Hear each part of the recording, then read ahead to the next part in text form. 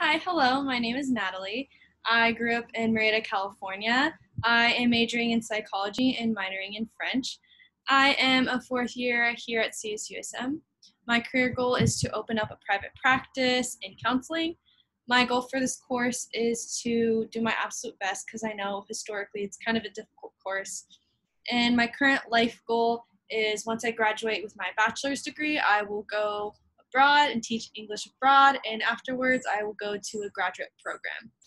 I think it's super important to have a safe space, especially during these times, and the fact that classes are online. I think kindness goes a super long way, and if you're kind to other people, you have kindness in return. I currently have been quarantining with my roommates. They're great, and I love them so much. I miss my family. We FaceTime quite often, and I get a lot of photos of my dog.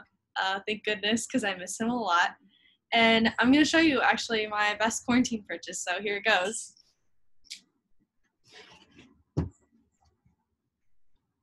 This is it. This is a 7'6" surfboard.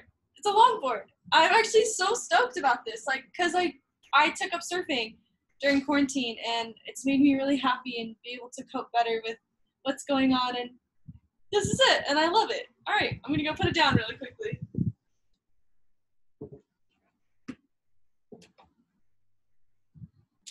And last but not least, the show that I've been binge watching every single night is called BoJack Horseman.